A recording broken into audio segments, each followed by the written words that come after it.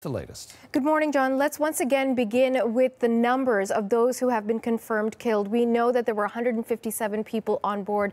Nobody has survived. We have that now from various representatives of the government and the airline itself.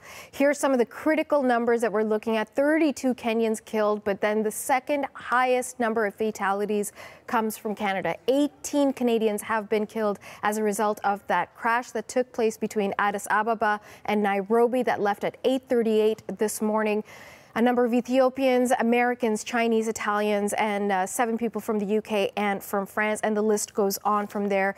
Let's show you images that are just coming in of grieving family members who are waiting at the Nairobi airport. They were waiting to greet their loved ones, their friends, their business partners coming home, coming for a visit. But unfortunately, they've all been met with the worst possible news that the plane has crashed and there are no survivors. We also have images of the crash site itself, as there are a number of crews there working there, trying to gather up all the debris. We've unfortunately seen enough of these types of crashes over the past few years to know what the investigation, how it will move forward. All that evidence will be gathered. They'll try and reconstruct as much of the scene and the plane as they can. They'll try and move the bodies out of the way. And of course, critical to all of this will be the black box, the orange box, if they can find it, the recording devices to find out exactly what could have gone wrong. And so we know that we've got representatives from every single continent on board that flight. Possibly the reason that there was such a diversity of nationalities on board the flight was because there's a UN conference that's about to take place in Nairobi on environmental issues. So we don't know for certain if all the people were destined for that particular conference, but certainly it might help to explain why so many people were traveling on that flight between such a short distance. About 6 hours travel between Addis Ababa and Nairobi. Continue to watch. The flight was only in the air for about 6 minutes before it crashed. John. This happening not too many hours ago, but as it moves forward, are we learning anything about the cause of the crash, Natasha? We might be getting a hint, and this is coming from the CEO of Ethiopian Airlines, who said that the pilot of the flight did call back and say that he was experiencing difficulties and had asked to bring the plane back to Addis Ababa. Unfortunately, we know the plane did not make its way back.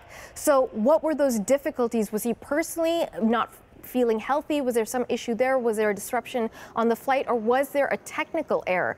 So we need to figure that out. We don't have a bit of clarity on that point, but it's worth noting that this Boeing 737 was a relatively new plane just delivered to Ethiopian Airlines in November. But unfortunately, in the past few months, this is not the first Boeing 737 that we've reported on that has had a fatal incident where it has crashed. So we'll just continue to watch. Again, just want to stress, we don't know what caused the crash. We can confirm that all 157 are dead who were on board, including 18 Canadians.